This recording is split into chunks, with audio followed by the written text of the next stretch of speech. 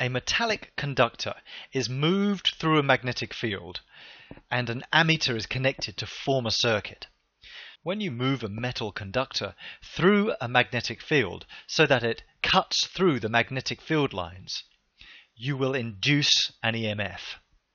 And if there's a circuit present, then that will induce a current flow. So we're asking which direction will the induced current flow in this example, and why will it flow in that direction? There's two ways to look at this flashcard.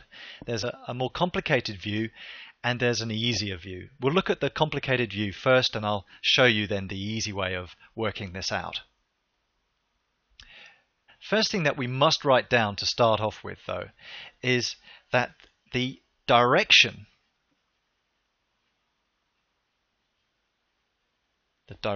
of induced EMF and current, if there's a circuit, will always oppose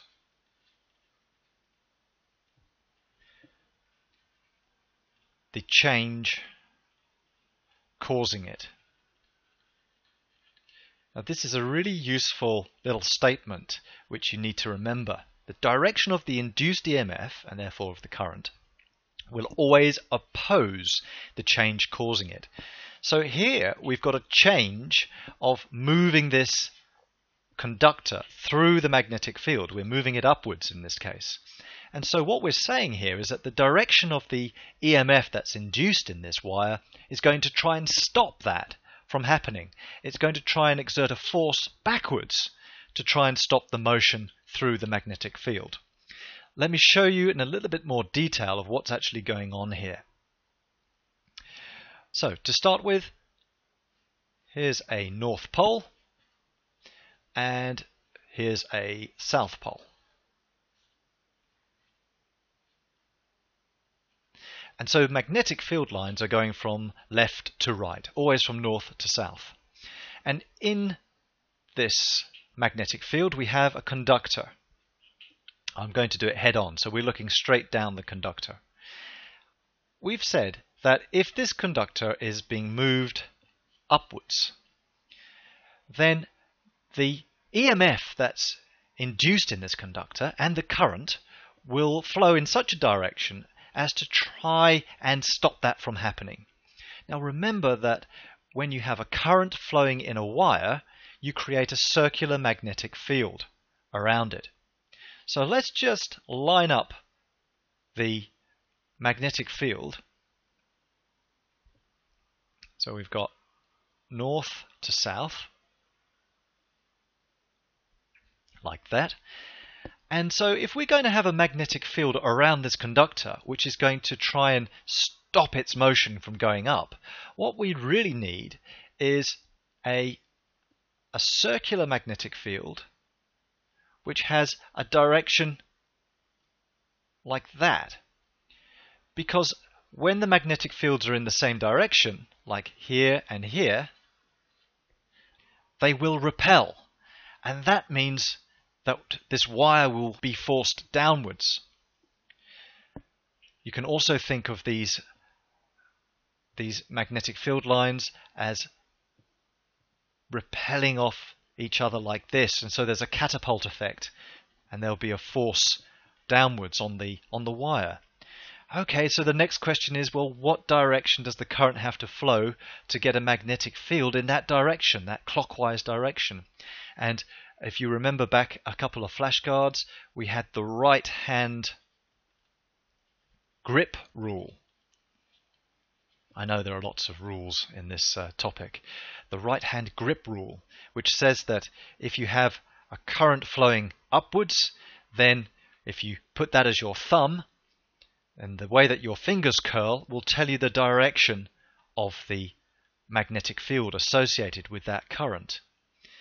And so here, if we think about the right hand grip rule, we'll have to put our thumb into the page, and so our current will be going away from us. That's why I've done a little cross there, and that will create that that clockwise magnetic field, which will repel the external magnetic field, which will create the force going downwards, which will oppose the change that caused it. Phew!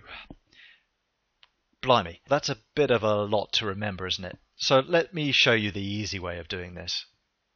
It's alright, you can stop sweating now. All you have to remember is the word generator. Generator. So you have to pretend that you're Australian, or maybe you are. Excuse my dreadful Australian accent. Generator, because we are generating an EMF, or generating a current, inducing an EMF.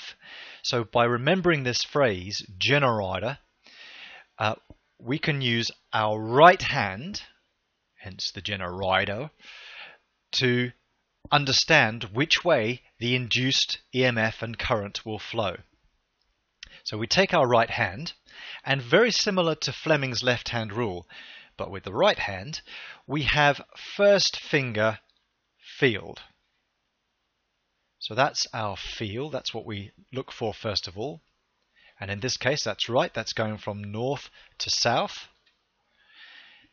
The second finger is going to be our current. That's our induced current direction. And the thumb is motion. So the M in thumb stands for motion. First finger field, triple F, and current second finger. So the right hand generator rule helps us to work out the direction of the induced EMF and current. So let's take a look. We've got a motion which is up. Okay, that's up. Our field is going from left to right. So that means our current must be coming out of the page. That is our induced current. And therefore the EMF is also driving that current that way. So that's the generator rule. And it's a good one to remember. It saves all of the hassle with the catapult effect and the right hand grip rule. Don't need to worry about that. Just remember generator. And you'll only need to use that when you are inducing an EMF or a current. Now, one final point is that the faster that you move this wire through the magnetic field, the faster you will be cutting through the lines of magnetic flux, the lines of magnetic field of the external magnet. And so that means you will induce a greater EMF and therefore a greater current. So just a side note down here, the faster the wire or conductor cuts through the magnetic field,